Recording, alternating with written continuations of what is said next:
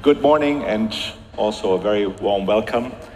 Your Excellency, Abdullah Alswaha, it's a great pleasure to have you. You have been driving the digitization of the kingdom, the society and the economy over the last years with great success. Now comes new great opportunities with AI, but also new challenges. How do you deal with that in the Kingdom of Saudi Arabia? Thank you, Dr. Hans.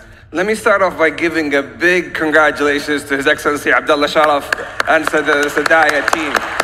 This is the third AI summit, and under the leadership of His Royal Highness and the dream team led by His Excellency Abdullah Sharaf, they're astonishing us every year. So let's take a step back, Dr. Hans. The state of AI globally, before we talk locally.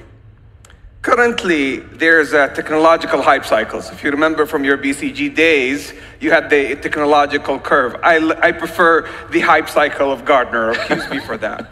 There are 5 stages to any technological change. First of all, an innovation trigger takes place, an aha moment. So for example, in the context of AI, it was OpenAI stumbling across the transformer model with reinforced learning and human feedback to launch OpenAI and ChatGPT that we use today. Then we go to the peak of inflated expectations. This is where we are. There's a lot of overhype, and we have to move through the trough of disillusionment to the slope of enlightenment and productivity.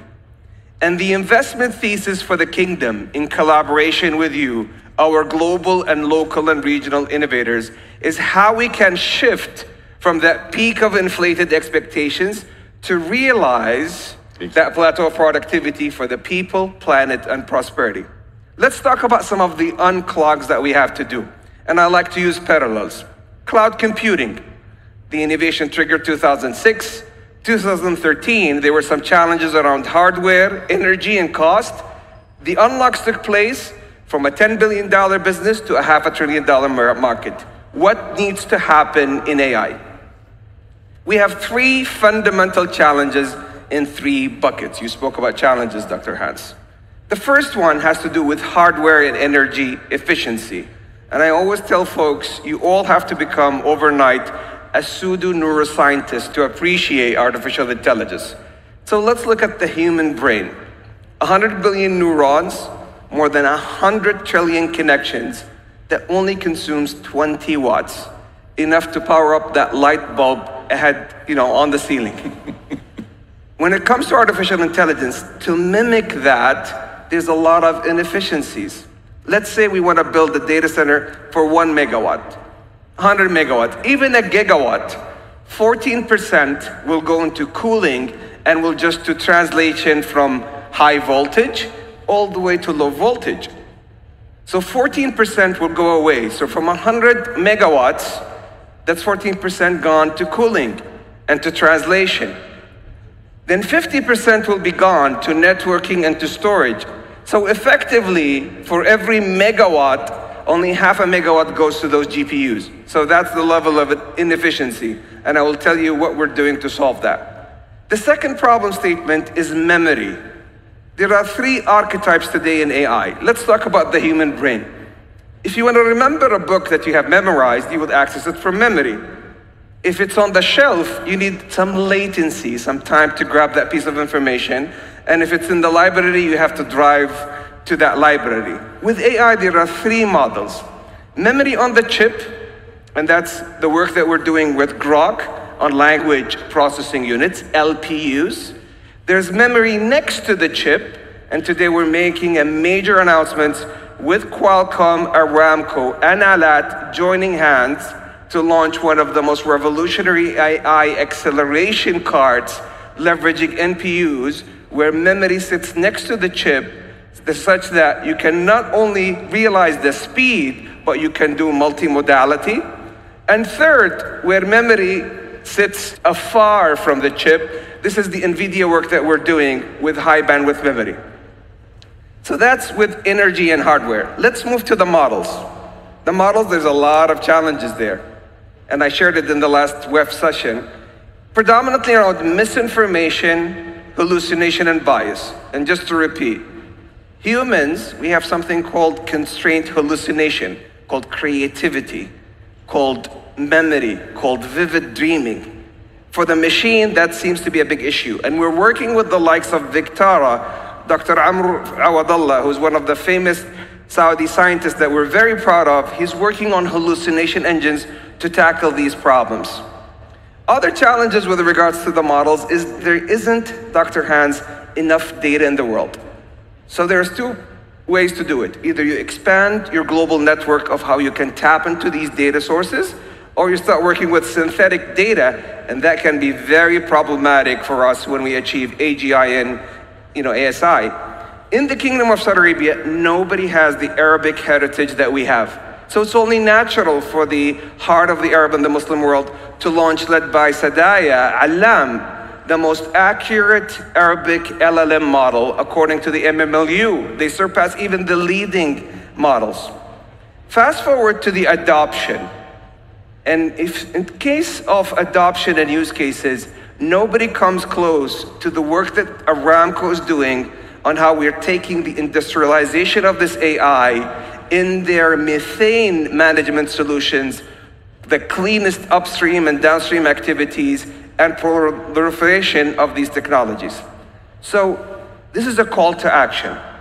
If you're looking for a partner to join hands with you, to be able to move from this peak of inflated expectations all the way to the plateau of productivity, the Kingdom is your partner of choice for the people, planet, and prosperity. Well, obviously, thank you. This is all the amazing work of the amazing team here. Obviously, you are already deep into the challenges and the opportunities.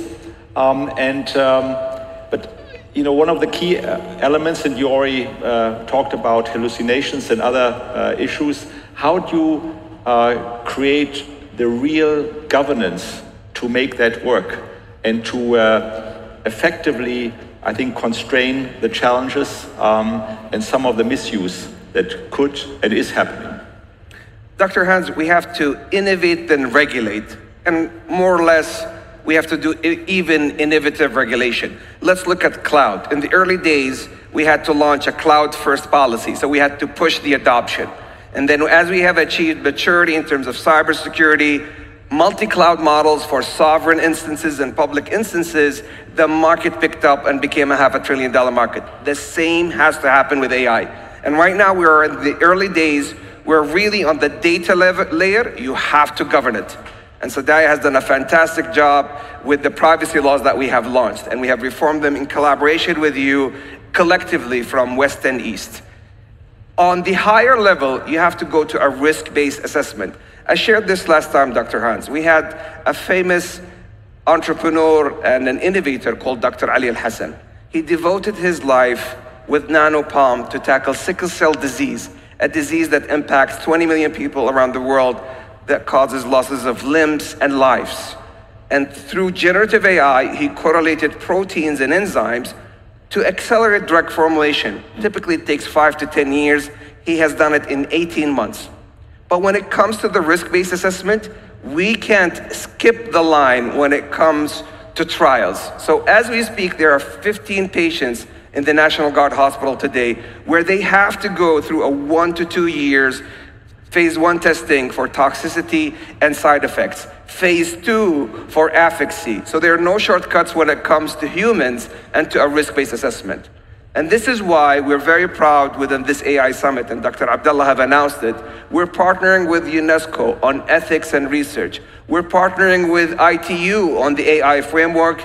And let's not forget, the Kingdom as a G20 nation in the toughest year for humanity under the leadership of His Royal Highness Prince Mohammed bin Salman, we pushed 75% of humanity to drive consensus on agreeing on the OECD principles for trustworthy AI, how we can have transparency, accountability, robustness, safety, and security into these models in a human-centric fashion.